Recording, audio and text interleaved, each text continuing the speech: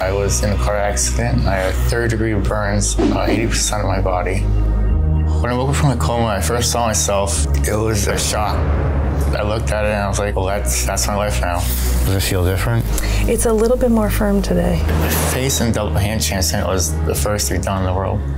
People look or stare, but it doesn't really affect me because I don't know who they are. They don't know who I am. Nothing really changed except my face and hands and the scars on my body. I'm still the same guy on the inside. The glass half full person is what Joe is. I love that about him.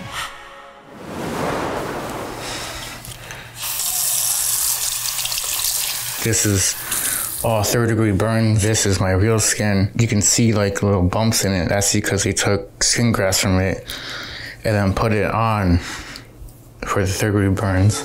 Before my accident, I was a pretty independent person.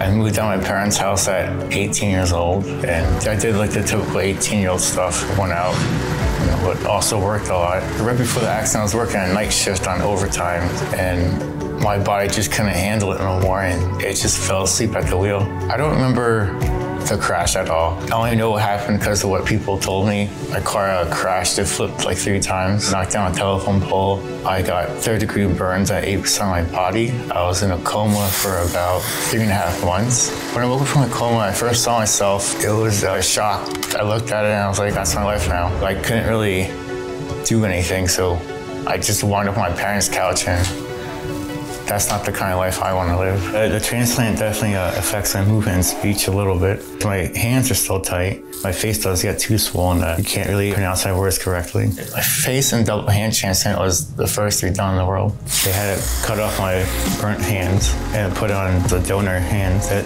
donated his hands and face to me. And now I have normal hands that I can do normal things with. My doctor told me that, you can die with this surgery, and that didn't hesitate me at all. I just kept pushing for it. So I had a lot of motivation too to just get back to living on my own again. And now we're here.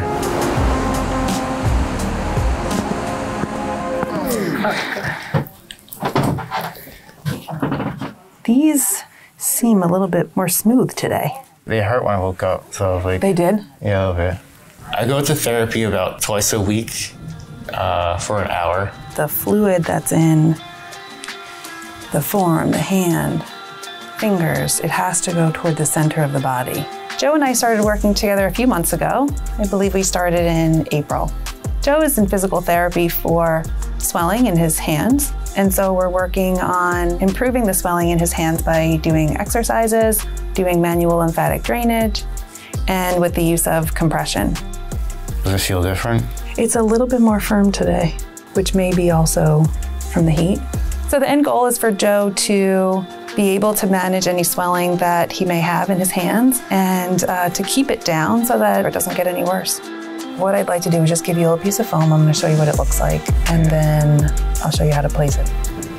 You can get dressed. The transplant recovered in a lot of ways. I can cook, I can drive, I can do mostly everything. Little stuff like opening up a jar that's tight, that's pretty hard. So this is going to be tape side up, okay? So we're going to use this under some kind of compression. So for right now, if you want to use it under the splint, that's fine. And I think that's it. I hope that you have a nice weekend. I'll look forward to seeing you Tuesday. Yeah. All right. Bye. Bye. I never posted a burnt picture of myself before. I just didn't feel like I wanted to. And then after my transplant, people started to follow me and stuff. So I was like, I might as well just show people what I'm doing, in day-to-day life. So what kind of responses do you get online? It's like maybe like 95 positive, and then, those 5% people that always have to, say something negative or just try to pick at you, but it doesn't really affect me because I don't know who they are. They don't know who I am. I just, keep going in my life, just keep walking forward, and people look or stare or, if they ask me what happened, I'll tell them because, I probably would do the same. So after my story went out, Jessica followed me on Instagram, and I DM'd her because we actually had the same dog, Boston Terrier breed. It was it kind of just felt like it was meant to be. How's your thumb look? We talked for like a lot on Instagram, and she gave me her number, and she just drove out to Jersey, which was like an hour drive. We hung out, ate some Italian food, and then just kept coming back. When we first started dating, we were staying at an Airbnb that was not too far from here. So I think we came here 3 or 4 times for breakfast. When I saw people staring, the rude stares bothered me. But I started to realize Joe wasn't fazed by it. He's very mature with his mindset in avoiding and blocking that kind of reaction from people. So then I started to try to adapt that kind of not being bothered by it attitude too. The hot sauce on it? No.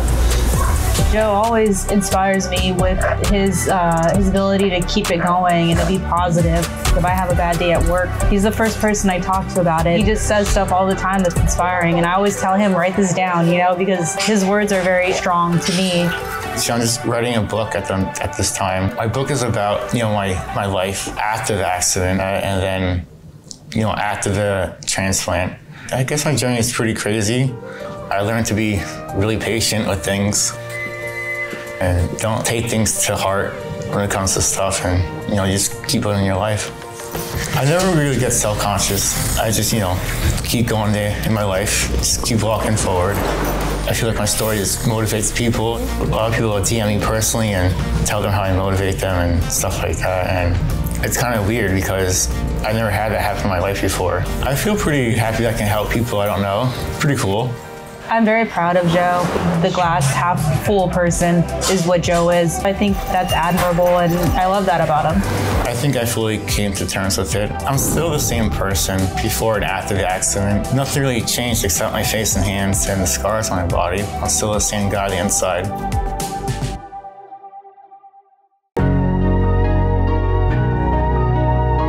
We have 2 trans kids. Anyone can be whoever they want. I'm just owning it. Our family is seen to be very unconventional. So I had kids and I can't be hot anymore. Like, moms are hot too. People say I look like a thug, but I love thugs. I take that as a compliment. I'm bored of people thinking that I cannot be intimate. I'm a young, single, hot piece of disabled booty. I feel like I'm going to look at myself and be like, who is that? Life is way too short to be hiding. It is my story. It is my truth.